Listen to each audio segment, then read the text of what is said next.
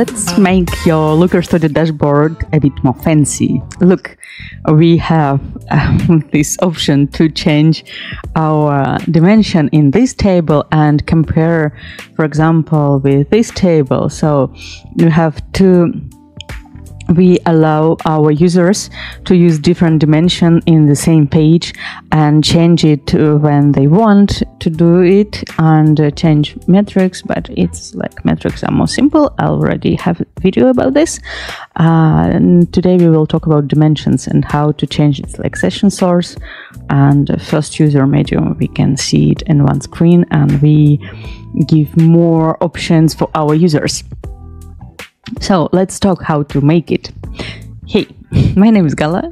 I'm Looker Studio expert and the founder of Gaille Reports. On my website gaillereports.com you can find some templates for marketing, and if you didn't check it yet, I really recommend you to check. But let's keep it for later and let's work on our dashboard. Let's go to edit mode and see what it is and how did I make it.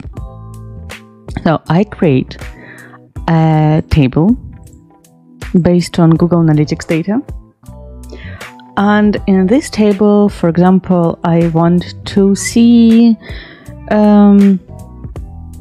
source,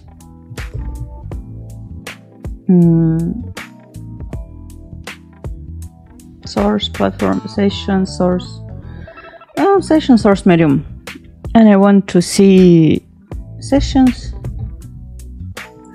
and purchases, total purchases. Doesn't matter in this case. I can make this table a bit bigger, and I want to wrap text, and this I don't need, and I want to make it center by center to align it by on center. If I want to add like super fast thing, if I have report filter, I don't want to use this filter for this table, and for this, okay. Then I want summary row, and like about metrics, additional metrics, I can use optional metrics and add here, I don't know, active users, for example. And when I do it, I have this like little icon and where I can change, but by default you cannot see this icon. So I go to style, and chart header always show that our users can see this icon all the time and they have opportunity to change metrics. Then other things that we have, we can add drill down, and when we talk about dates, we can like it will automatically work. With other metrics it doesn't work, so we can add here session source, for example, and session medium. Session medium. In this case, you will see little errors, and in the view mode, you can do like you can click here and drill down from session to session source, and you already have some options that I use quite a lot in my dashboard. When you work with Google Ads, for example, it's really nice. You can change from campaign to ad group ads and ads level. It's really nice, but it's not so fancy as it is, right? So let's see how to make this one. Let's click edit. Let's remove our drill down, we don't need it, and we will go to add control and dimension control, and we create like our other filters, and this we can stylize remove border, and here we can give options to our clients. By default it is default channel group. I can rename it to channel group. Then I can change it to source Let's check session source, medium. It could be session medium, then it could be source medium, then it could be campaign. Let's see if it works. Session campaign.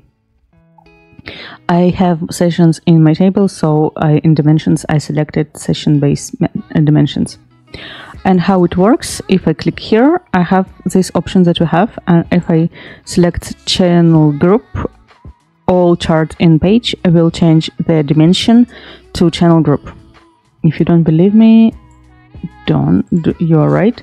Let's create another chart, and it will be like this, and by default it will have event name, for example, and this table it will be here, and this chart will be here.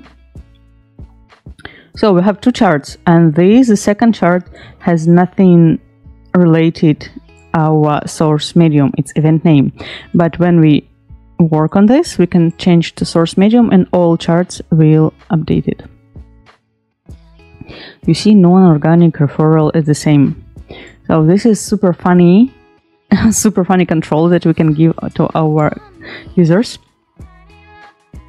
But it is not at all. So how can we improve it? First of all, I really recommend you to use grouping. So we can group these elements together, these two and this not. Ctrl G, or you can click right mouse button, and here we have group and ungroup. And in this case, okay, let's update the page. Let's update the page, and okay, here we have event names as we had before, and these two tables we grouped, so we can change to source medium, and only this chart will be updated because we grouped them. So we can update only this chart, and the next moment we can just move ungroup, Ctrl Shift J, and we can just move this filter, this control, to our header of our table, and we can change style if you want to add something, I don't know, whatever. You can update it to, and that's it. That's how this trick was made. And you can create, as I did here, like two tables to compare in one screen two different dimensions and give your users total control of the dashboard. And I really like it. This is why I really like Looker Studio, because it's really powerful. It's simple to start, but it is really powerful if you know some tips and tricks, and you can create really complex dashboards already with this tool, with tools that we have now. It's August 24. That is it about this video. You can experiment. I think with Google Ads it will work perfectly. It will be really funny to work with geographical charts, because you can play around with cities, countries and states in US. So it's a really nice feature. I hope you like it and you will use it in your dashboards.